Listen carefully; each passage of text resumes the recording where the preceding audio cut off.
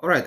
So now we're going to see how we can solve a second order linear homogeneous differential equation with constant coefficients, right? So let us just think a little bit about what could be a solution of this differential equation, right?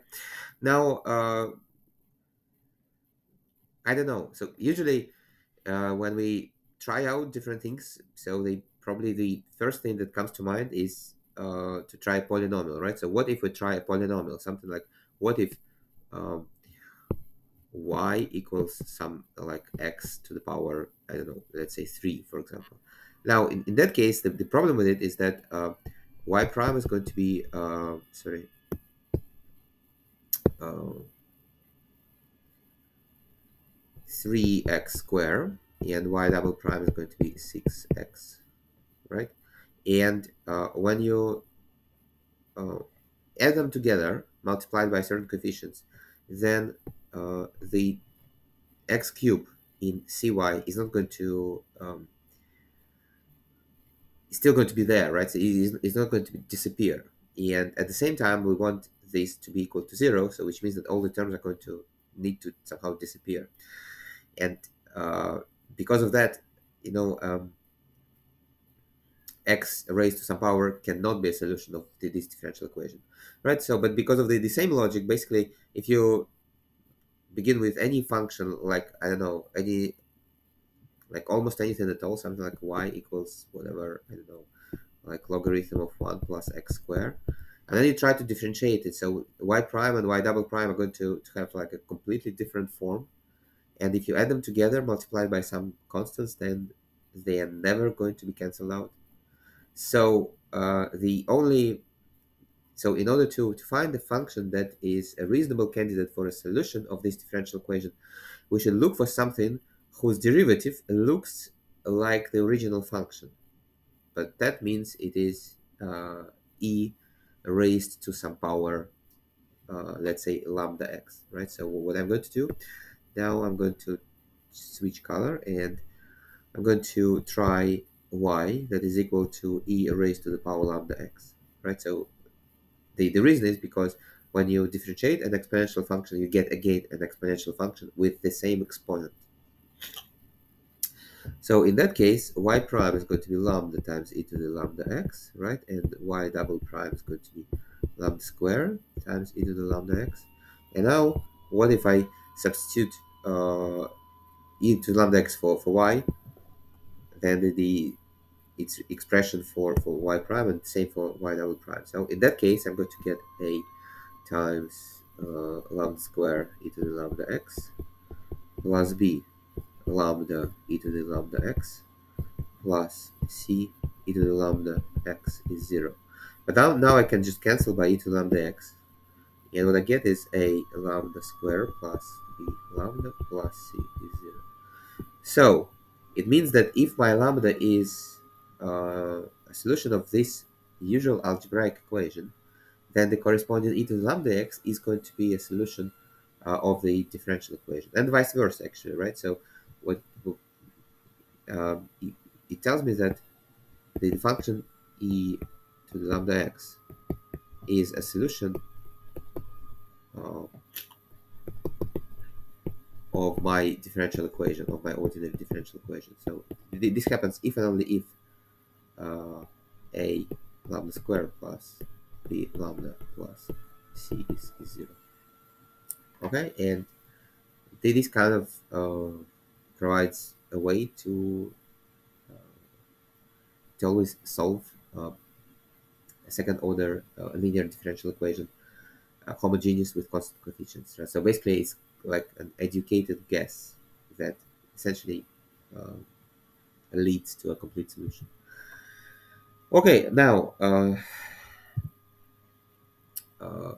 if we have a homogeneous linear differential equation with constant coefficients, then if we replace y double prime with lambda square and y prime with lambda and y with just nothing with 1, then we get what is called a characteristic equation of the original differential equation, right? So this characteristic equation is just a usual quadratic algebraic equation that is familiar probably from primary school or from secondary school. It's just the usual quadratic, right? And depending on the solutions of the quadratic, we can solve the original differential equation, right? So here are some examples. Like in the first case, the characteristic equation is lambda square minus lambda minus 2 is 0. So here is lambda square plus 4 lambda plus 4 is 0. So here it is lambda square plus 6 lambda plus 25 is 0. So here 4 lambda square minus lambda is 0. And here 3 lambda square minus 27 is 0. Right? So these are a few examples of characteristic equations. Now the general solution of the linear differential equation, it depends on whether the roots of the characteristic equation are two real roots or a repeated real root or two complex conjugate roots, right? So essentially it means that you need to look at this discriminant. So the discriminant is b squared minus 4ac. And if the discriminant is positive, then we have kind of like one scenario. If the discriminant is 0, it's going to be another scenario. And if the discriminant is negative, it's going to be a third scenario. Right, so if the first case, if we have two distinct real roots, then basically it means that if the distinct real roots are lambda 1 and lambda 2, it means that e to the lambda 1 x and e to the lambda 2 x are going to be solutions of my differential equation, right? Well, at the same time, the intuition here is that since this is a second order differential equation, then the general solutions should have some two general constants, c1 and c2, right? And if we have two solutions with different exponents, then basically we just attach a constant to each of them, add them together, and that's how we get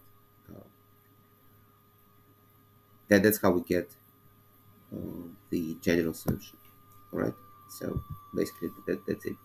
Yeah. So these two solutions are, if you know a bit of linear algebra, then these two solutions, e to the lambda 1x and e to the lambda 2x, they're called linearly independent. So it means that neither of them is a scalar multiple of each other, right? So if you don't know linear algebra, then just don't worry about it. Yeah, so it's not really that important. Okay, now if we have a repeated real root, well, then the discriminant is 0, and it means that well, essentially in this case, a square lambda, sorry, lambda square plus b lambda plus c um, is in fact a complete square, right? So this would be like lambda plus b over 2a squared times a, I guess.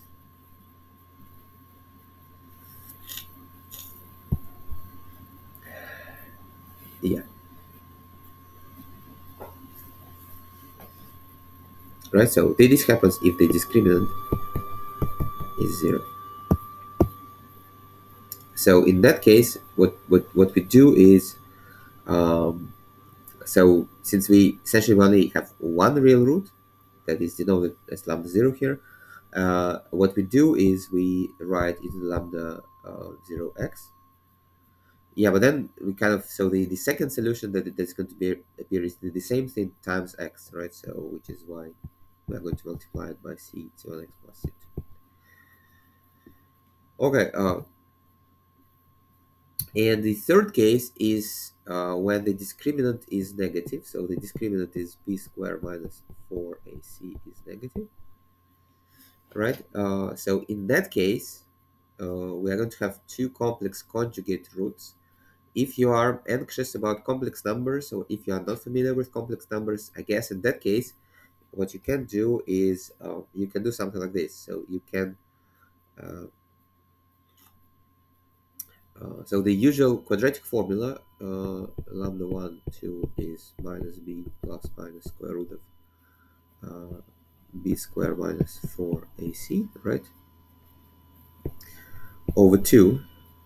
right? So this is the usual uh, formula. Now, if you know complex numbers, then you can always solve it, in complex numbers or in real numbers. If you are not comfortable with complex numbers, then what you can do that what if b squared minus 4ac is negative, so if you don't really want to extract the square root from negative number, then what you can do is, in this case, you can write that your solution is going to be e raised to the power minus b over 2x times c1 cosine of square root of 4ac minus b squared.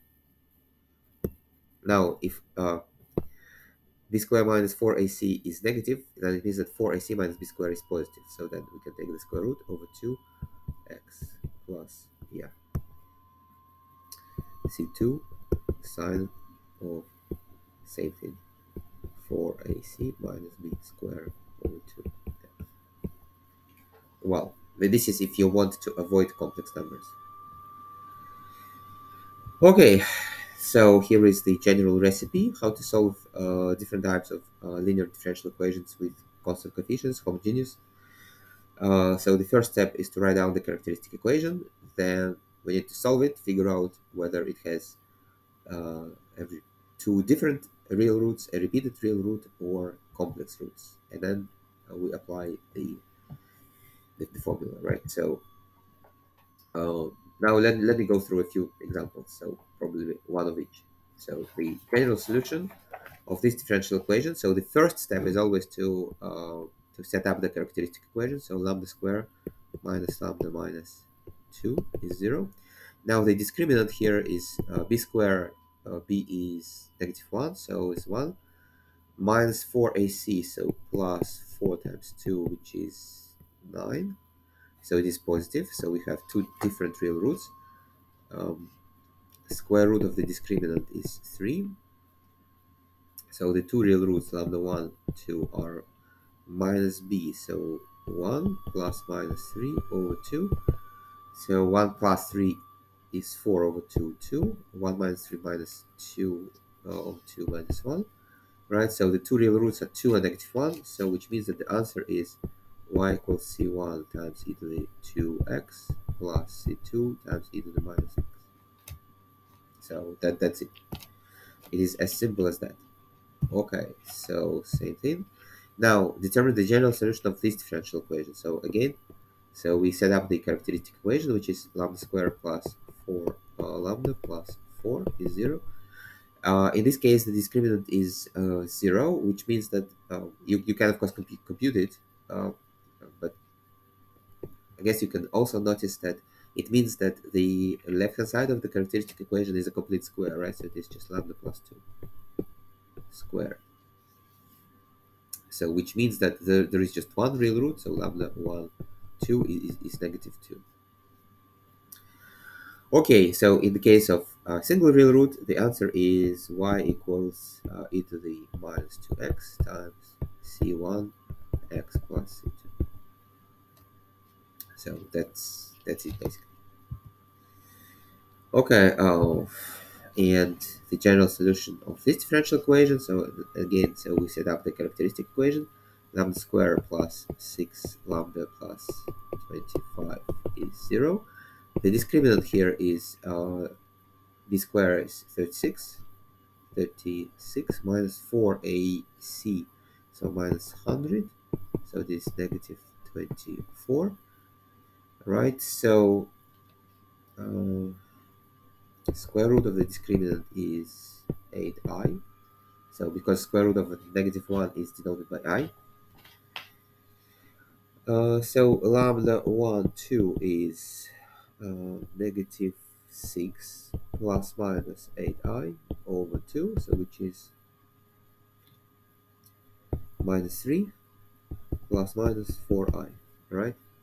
So the real part goes into the exponent, the complex part goes into cosine and sine, right? So the answer is e to the minus 3x times c1 cosine of 4x plus c2 sine of 4x. So that's basically how it works. All right, so this is how we solve linear differential equations with constant coefficients, homogeneous differential equations with constant coefficients.